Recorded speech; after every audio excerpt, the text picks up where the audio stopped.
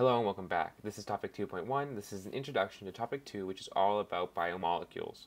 So in this topic, we'll kind of get an introduction to all these molecules and basically to kind of just get a sense of what we're dealing with in topic 2. So here you'll see all the guidance, understandings, everything that IB expects you to know. If you want to kind of pause and take a look at everything that you're supposed to get out of this subtopic. So first things first, what is molecular biology? Molecular biology is the study of the relationship between life and all the molecules that constitute it. So basically, throughout this unit, we're going to be looking at the different molecules, atoms, the bonds, everything that makes up life. Not so much life itself, but rather everything, all the parts that play and kind of culminate into this thing that we know as life. So right off the bat, one of the most important concepts is organic compounds. Organic compounds are compounds that contain carbon and hydrogen. So as you'll see here, carbon is element number 6. It has 6 protons. Usually it can vary the neutrons depending on the isotope, but usually you can see that since we have an average atomic weight of 12, it's usually 6 neutrons and then 6 electrons.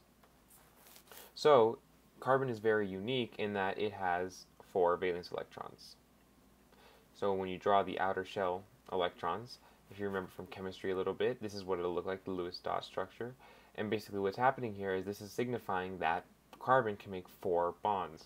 And since carbon can make 4 covalent bonds, what's going to happen is carbon is going to be able to bond with a lot of different things. And basically this is going to give rise to all the properties that we'll see. Right off the bat, there are some subgroups that you should know in order to in identifying different molecules. So OH, if you see an OH, that's going to be a hydroxyl group. If you see NH2, that's an amine.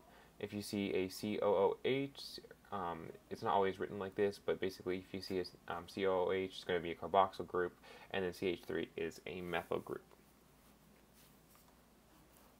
So carbohydrates are the first category, and basically this is going to be what we know as like sugars and starches, cellulose, all these different molecules that contain some formula similar to CH2N. So say if we say it's CN, H2NON. So basically what you're going to be looking for is, it can be a ring, or it can also be, as shown here, or it can also be a linear molecule. But basically those carbon and oxygens are going to want to kind of be equal. You're going to want the same number. And then basically the hydrogen will sometimes less, but usually double this carbon. So right off, here are some of the molecules that IB wants you to know. So these are glucose. And there's 2 types of glucose. And one is alpha and one is beta. And basically they're the same exact thing, except for if you can see these 2 things circled in blue, there's going to be a hydrogen and then the hydroxyl group. These are going to be switched. And what switching them does is it changes later on when you form polymers. So this alpha glucose is going to form looser bonds, and basically what's going to happen is the structure is going to be what we know as starch, and this will be easier to break down by the digestive system. But beta, this configuration makes a much tighter structure, such as cellulose, and this is why humans have a harder time breaking down cellulose because of those tight bonds, and that's also why plants use it in order to build their cell walls. And then the last molecule you'll need to know in order to you should be able to draw all 3 of these is ribose, and this you might know is similar, or what is used in RNA, ribonucleic acid, and this is the sugar backbone. So just be able to draw all these. Maybe like pause the video and then draw those. Oh. So then we move on to the second category, which is lipids. Now lipids, you might notice that they're kind of similar to the carbohydrate structure. They do have a lot of the hydrogens and the carbons, but what you'll notice is the oxygens are definitely not proportional to the carbons. So if you'll see a carbon hydrogen chain, what you're going to want to look for is the oxygens. The oxygens will kind of give away what exactly is going on here. We'll talk more about saturated and unsaturated later. Basically, saturated is going to be all single bonds. Unsaturated is when you have a double bond. When you look at fats versus oils, a fat will be solid at room temperature, like butters, while an oil will be liquid at room temperature. The next category is proteins and nucleic acids. Well, the next 2 categories. So first of all, we have proteins. basically what you're going to, if you go back and look at those groups that we had, we're going to have an amine group, a carboxyl group, and a hydrogen, all around this central carbon. Now this R group is going to vary depending on the type of amino acid, and you won't need to memorize all the R groups. You just need to know that this is the general structure for a protein. Now, for an amino acid, which then builds up to proteins. And then so I guess this should more be amino acids and nucleic acids anyways. So then we have nucleic acids over here. Now basically we're going to have that ribose or deoxyribose sugar backbone, and then we're going to have the base, which you know is adenine, guanine, thymine or uracil, and cytosine. Those will be over here in the bases, and then you'll have this phosphate group on the edge. Actually, going back, what you want to notice is in carbohydrates you'll have carbon, hydrogen, oxygen. Those are the main molecules that you'll see. And the same thing with these over here, the lipids. When you get to proteins, you'll notice that we start introducing nitrogen. And actually, in some of the R groups, there's sulfur. So just remember, when we start getting into proteins or amino acids, we're getting nitrogen and sulfur. And now for nucleic acids, you'll notice that again we'll have the carbon, oxygen, hydrogen, but now we also have an additional nitrogen and phosphorus. So you just kind of need to remember all the different types of elements that are being used here. So here's a question. Take a moment to pause and answer it.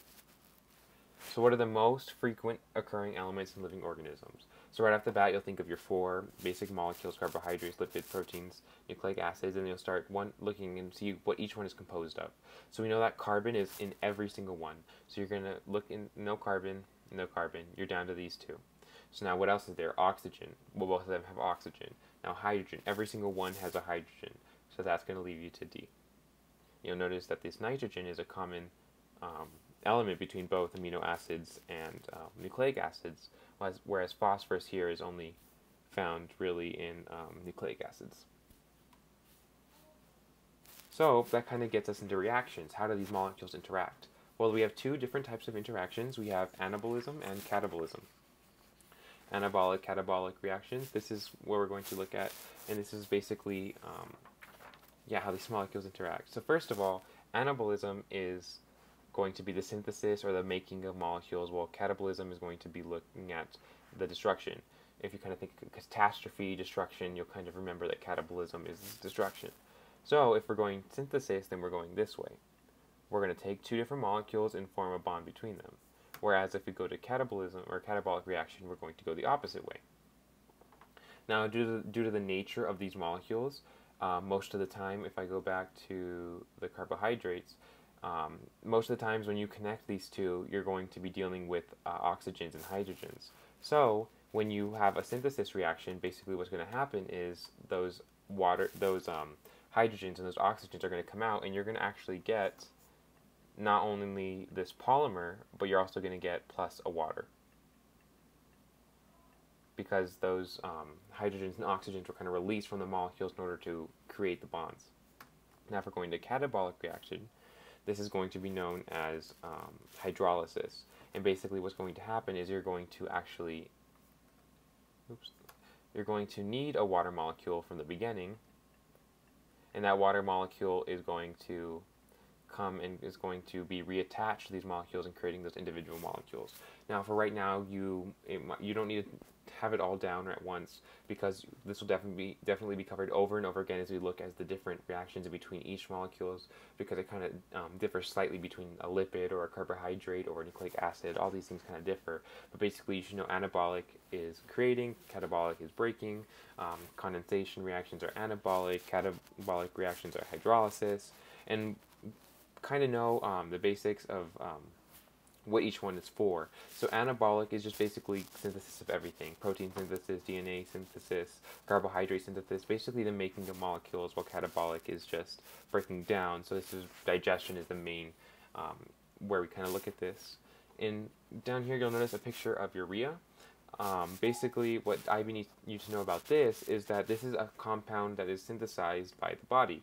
And now what happens here is we used to think that urea could not be made anywhere else in the body. I mean, outside of the body. So it was kind of like a life force molecule. We needed the there was a force inside the body that required or that urea was required to be made. However, we were finally able to make urea through artificial production, and basically what this told us was that the theory that organic molecules were only made in living organisms was false. So this vital principle in which there's some special thing to life in order to make organic molecules such as urea was kind of debunked with this whole production of urea. So finally, the last thing you'll need to know for this kind of topic is metabolism. Now, don't be scared by this map. This is basically what all the chemical reactions in a cell, when mapped out, look like. So you're going from one thing to the next, to the next, to the next. So metabolism is going to just be the net reactions.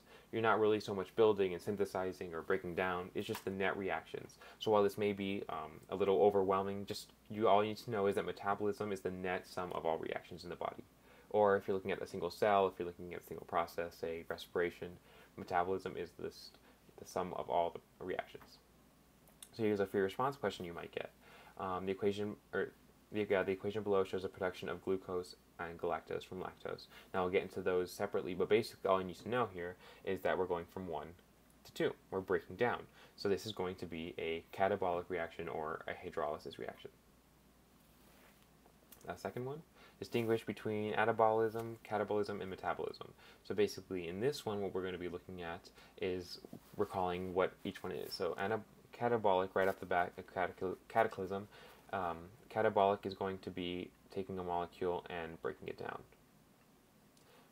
Anabolic will be the reverse reaction, and metabolism, as we stated, is just the sum of all those reactions taking place. Thank you.